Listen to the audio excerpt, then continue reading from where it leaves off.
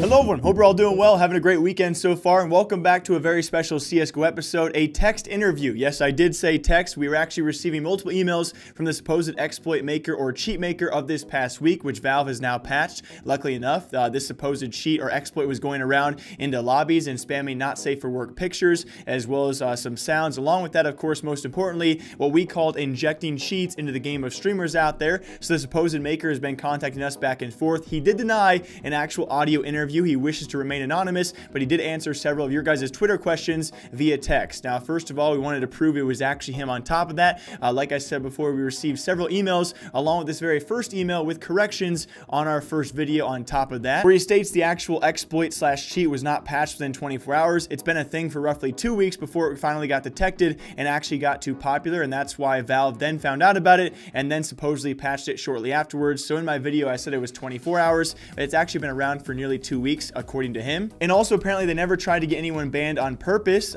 Specifically, he talked about himself telling everyone else who had access to it to not seriously damage anything, but apparently, of course, those guys who had copies of this exploit or could use it, they did take advantage of it later on. There was also no cheat injection, as I called it, so I mispronounced that. It's all Panorama provided functions which were running, and very lastly, they never changed anything of the value of SV cheats. So it was commonly, at first, people thought they were kind of enabling SV cheats, so on and so forth. He corrects that and says they never changed that. So we kind of knew at least halfway he had some knowledge around this. And then very lastly, he also sent us clips of himself even exploiting the cheat itself and actually using the code as well, as these sets of videos are examples of him using the custom spam inside his Discord and also executing the code in order to randomize the scoreboard, which we then saw in the streamer clip on screen for all of you guys right now. So with all that being said, it seemed pretty obvious he at least was one of the original, if not founders, the maker of this cheat exploit, or at least a user of it early on as well. So I do trust him, and again, I did ask him 4 of the questions you guys had on Twitter that I found were most most relevant to this topic. So let's hop into the questions, and again, thank you all for submitting these questions.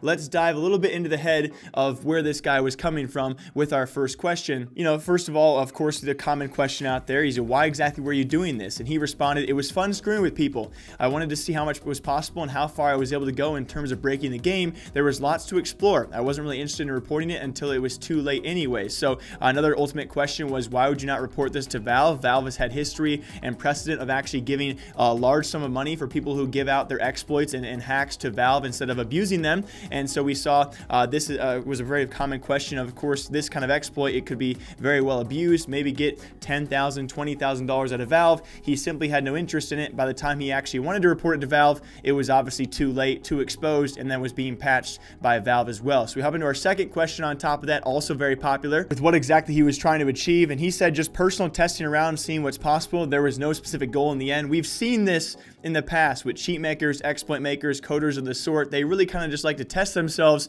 and that's really the vibe I got from the email exchanges we had with him, as well as my team leader talking back and forth with him. He seemed to just wanted to set a personal goal of his to actually try and make these exploits and try and further his own personal intelligence and knowledge about this. So as weird as it sounds, this is a pretty frequent response, I feel like, from their realm of things being said. Now also, the third question being asked on top of that was, how did you find out you could do this? Are you professionally trained in programming, or was it more of just a side project? And he did respond, by accident, which I never have found these kind of things by accident. He was just going around trying to be a normal harmless bot, like a Discord bot just for CSGO lobbies, until at some point he found out on accident you could send malicious lobby messages, so on and so forth. So I wish I could discover things this cool. Although cheating and exploits are not cool, you guys know what I mean, just by accident. It must be nice being smart. And then very lastly, how much time actually went into doing this, and how hard was it for you to do? Which he did respond, I first started working on this in late February, but got busy with other stuff, so left for a bit. Then in mid-April, I continued the project and made the first working version roughly a day later. This was before I knew you could send malicious lobby messages, though. The first version, which included this, made roughly a week ago. Regarding the difficulty, it wasn't too bad, but a fun personal challenge, and I learned lots about Panorama in the process.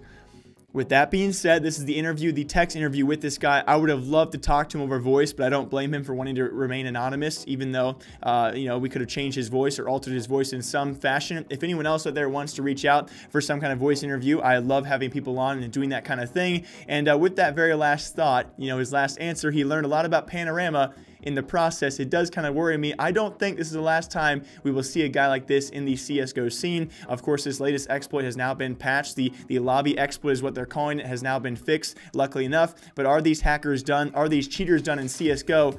Not by a long shot. As always, I hope you guys all enjoy your weekend. I will see you back here Monday breaking down IEM Sydney and much more esports news. Until then, take care of yourselves, and I'll see you guys soon.